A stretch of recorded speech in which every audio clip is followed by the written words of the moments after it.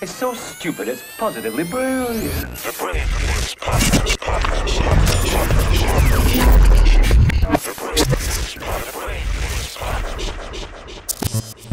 The end of the day, bro, I'm in hip hop. I'm a white guy, and I'm talking a whole lot of shit. Are you white? I didn't know you was white, bro.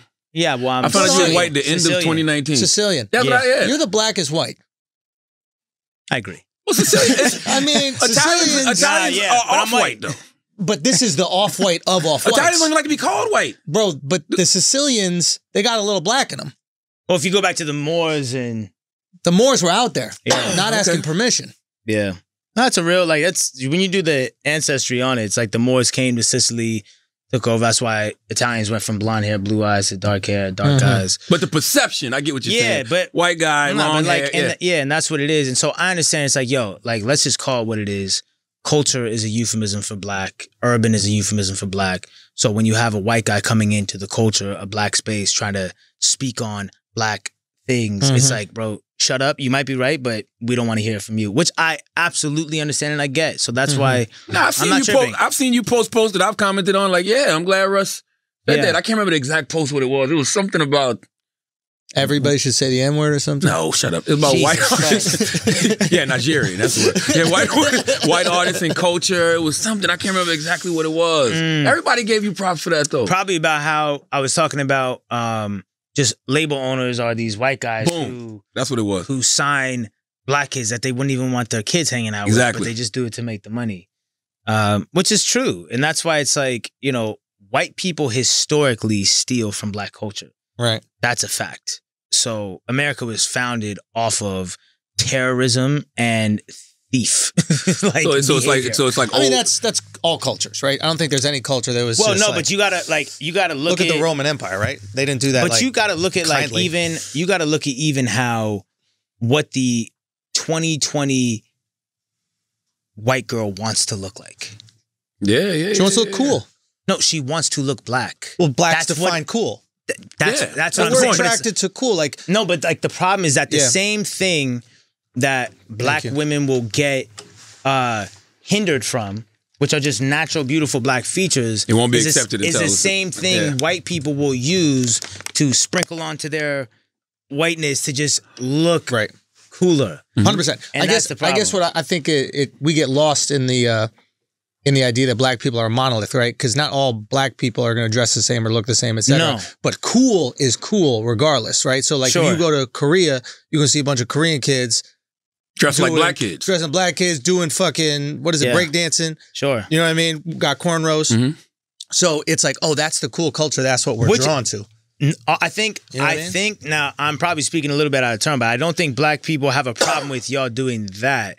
I think it's more about they have a problem with if y'all are doing that and being accepted, then why when we do that, we get chastised for that. I think that's part of it. Also, not wanting people to revise history. Yeah. You know what I'm saying? Like, yo, this was the genesis of this culture. This was the genesis of this music. It was rooted in blackness. And a lot of times we all know they like to rewrite history. And that's what it is. And that's why it's like, I understand that, you know, and that when I said like historically white people steal from black culture, like when you look at hip hop was, you know, for us by us. It was black created and black owned, and it was created for black people. And so when you have somebody white coming into it, it's kind of like, here we go again, you know? And so I understand that it's delicate and it's, and if you're white in hip hop, you have to contribute to black culture in some sort of fashion. Otherwise you are simply repeating history by coming into black culture, using that as a medium to steal and profit for self. Yeah, I think it's like anything else. You just gotta point where the originators, point where your inspiration came from. Like your inspiration came from this black artist, that black artist. It's just, to me, it's just like about paying homage, to be honest. No, that's cool. But you also, I think it's also about the music. You can't come into this from the vessel of hip hop and use the clothes and the language and the music and then go off and start doing something. It's weird. Are you talking about Post Malone? No, I mean, I think sounds very posty. No, but I think that's a fair example because I do think it's an interesting thing to look at from that lens of where, you know, you come in with braids and golds to the point people are thinking you're mixed, and now, you know, you drink Bud Light and wear cowboy boots and stuff, which is like cool. Like your music's phenomenal. I think Post Malone's music is phenomenal, but I think the caricature of how it came in compared to where it is now seems a little. It's a little one interview interesting. with this It was guy, White and he Iverson. was white again. Yeah, it's just You know what I'm saying? White Iverson was his first song. Yeah, Like, it's just. But he it's got just out of interesting. there. But he But it makes was smart for the him thing to get is, out of there. the thing is, he makes great music. You know, he Yeah. makes great music and he's super talented. But yeah, I just think certain things like that, you know, those are fair critiques as far as like, yo, it feels like you came in and used hip hop because it's the coolest genre and the coolest look and aesthetic. You used it to propel yourself to the forefront, and then you reverted back to who you really were.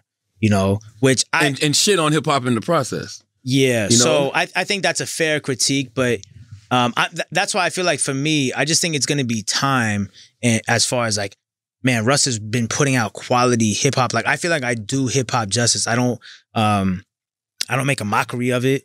I don't portray any negative stereotypes. I don't feed into it. Like I could go and post myself in the Gucci store spending $30K because even though Gucci's racist, I'm white. They're not racist to me. So I could do it. But at the same time, if I'm in hip hop culture, which is black culture, and Gucci's being racist, I can't be in the Gucci store blowing $30K. You feel responsibility I do, to the black because culture, otherwise it's just like, oh, so you get to eat off of hip hop culture, but when someone is being disrespectful towards it, you're like, no, that they're not being disrespectful towards me. I'm white. Yeah, so even when you see other black artists still wearing Gucci and stuff, you'll still say, nope, I'm not going to do it. I can't because then it just looks like it's all pros and no cons for you.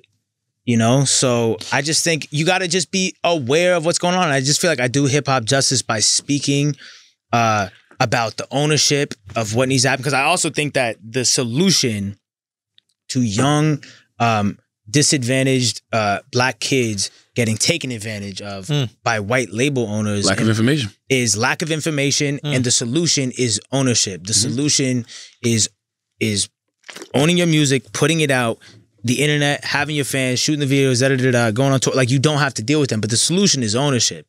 So I just think that I do hip hop justice. I have a message, like, and I've said it before, like y'all talk about, you know, which is fine, spending $13,000 in the Gucci store.